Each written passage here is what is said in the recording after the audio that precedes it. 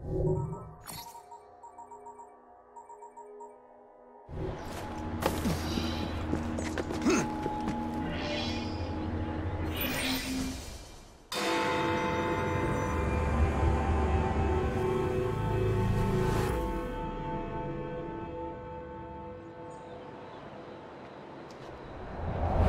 much for the house call. I'll have to find a way into that carriage.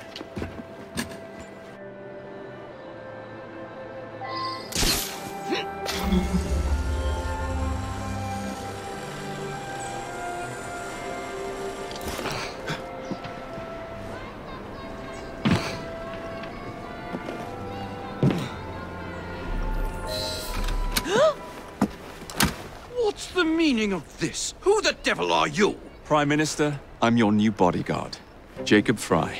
I wasn't informed of any new bodyguard. Who's your commanding officer?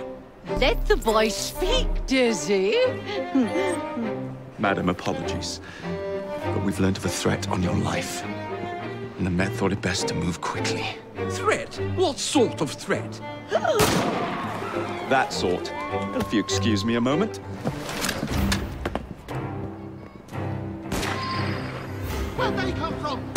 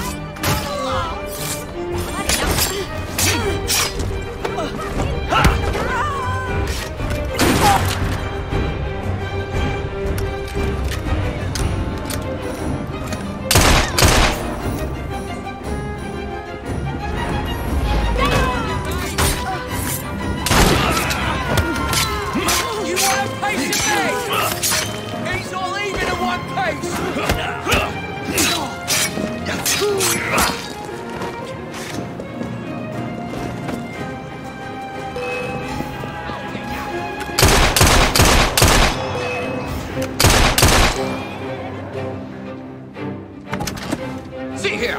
What's all this? Not so fast, Your Excellency.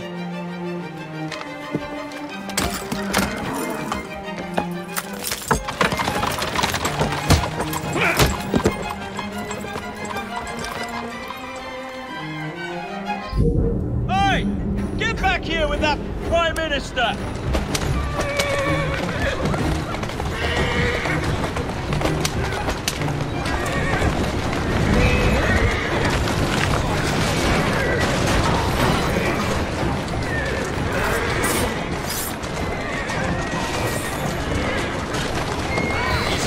Everyone all right? We seem to have come through unscathed. You have our thanks, Mr. Fry. It was Gladstone. I bet my life. This is perfectly in keeping with this distinct lack of character. Show yourself, Gladstone! Show yourself, you feckless mudslime!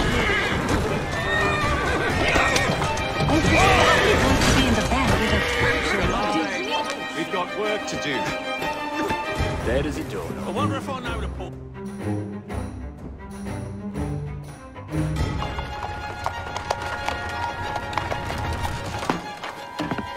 Damn Gladstone! That bloody man! He will pay for this! Thank you.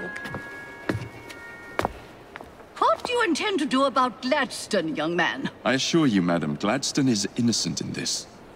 But he tried to kill my husband. Well, we'll look into Gladstone. Perhaps you can help me with another inquiry, Madam. A gentleman with ties to Parliament, older, wears cavalry uniforms and has a large moustache. You seem like a rough and ready sort of fellow, Mr. Fry. Well, yes I am, actually. And are you familiar with the poorer districts of our city? Roughly. Wonderful.